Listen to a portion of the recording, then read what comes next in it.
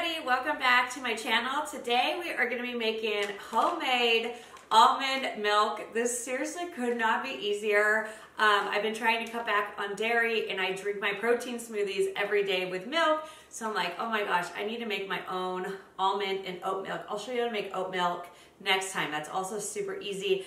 The only thing with store-bought like almond milks is they have a lot of oils and stuff that they've added in. They've added in preservatives a lot of times.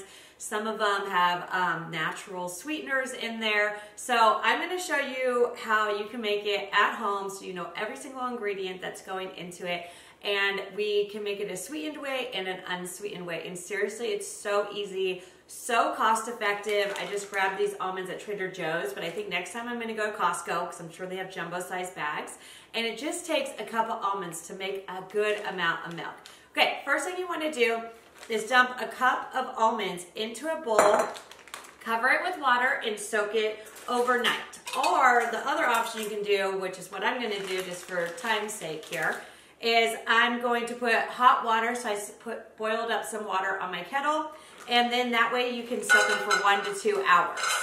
But overnight is nice too. And I think with the Trader Joe's size bag, I get about 3 to 4 cups of almonds out of here. So that's a pretty good value because I think this bag only cost me $4 and something, like under $5. So that's a good deal.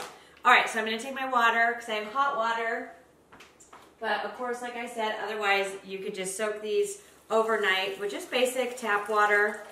But since I'm trying to do this quickly for the video, I'm just gonna soak them for a couple hours with my really hot water, and then I'll show you the next step. You will need to either have milk, or not milk cloth, a nut bag, or, oh, I can't think of the thing, a flour sack. I can't remember the name of this. I'll have to put it here what it actually is called. But these milk bags are pretty cool. You can grab them on Amazon. They're fairly inexpensive. All right, my almonds are soaked for about 2 hours with the really hot water. Again, you can also just do them overnight. So now you're just gonna strain the almonds using a strainer in the sink and drain out the water. Then we're gonna grab our blender. Got my strained almonds here. Gonna dump them into my blender, along with 5 cups of cold water. I just took this from my filtered water out of the refrigerator. I'm gonna put my top on here and we are gonna blend this all up. When I tell you this is like the easiest thing ever to make, I am not joking. So I'm gonna blend this up. I'll start a little low and I'll increase it for about a minute or so. Just wanna get all the almonds broken up. But it's not going to be like smooth, it's just going to be liquidy, but you want to make sure there's no thick pieces of almond left. By the way, a Vitamix, this blender is the best, the best. Costco gets it a lot too, on sale. So I just want to make sure there's no big chunks of almonds left, but it's not going to be like a fine puree or anything like that. I think that looks pretty good. Take this off. Look at that. Look at all that yummy milk. Oh gosh. You're going to be surprised though when we use the nut bag how much thickness like of the almonds is in there. It's really crazy. It like expands or something. So I just took another picture and then I got these jars on Amazon. There's a 2-pack, I think for like 20 bucks. They're really inexpensive. When I first got them, I ran them through the dishwasher because you kind of want to sterilize them. So the easiest way to do that is just stick them in the dishwasher and it should sterilize it pretty well. Just try to keep the bacteria down. Let's get rid of this. We're going to take our nut bag, stick it into the pitcher. That's why I like this one because it's kind of nice because you can stick it like onto the pitcher here. Maybe if I can get it on here. Let's see. And we're gonna strain it. Ugh, there we go. We're gonna strain it through the nut bag and then we'll squeeze out all the goodness. It's really cool. It's a cool little process.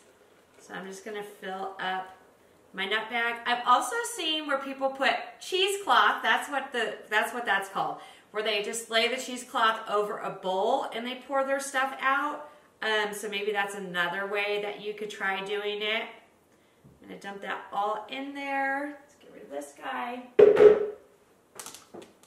gonna pull the bag up, seal it off here, and then we'll just start squeezing. Look at all that coming out.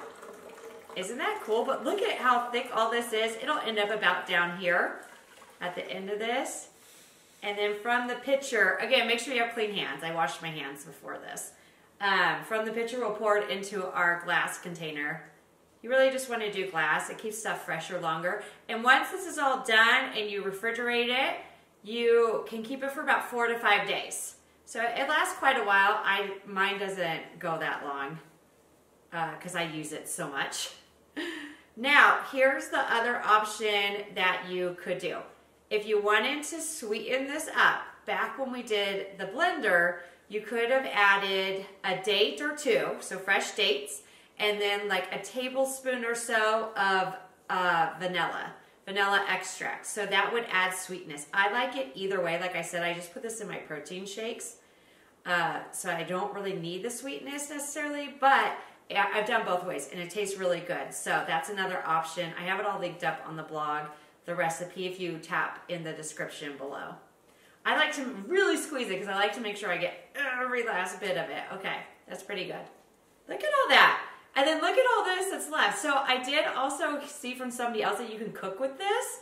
So I'll have to research that a little more so that this doesn't go to waste. I need to figure out what it is. But there's all of our almonds.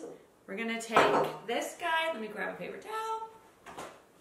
Dry my hands off here a little bit. And we're gonna pour our fresh almond milk into our glass container. You could also take like an Expo marker, washable marker, and write the date on here if you wanted to. That way you kind of know. Put my lid on. There you go. Stick this in the fridge. Like I said, you could write the date here if you wanted to with like a dry erase. And it'll last you 4 to 5 days in the fridge, and you know exactly what's in it. So hope you enjoyed this. Tap the link below. I have everything linked, all my supplies, and I have a recipe too that you could save, print out, whatever you want to do. But it is so darn easy. I'll be making oat milk next time. Let me know if you try this. While you're here, be sure to subscribe and give a big thumbs up if you enjoyed this video. That's it. See you guys later.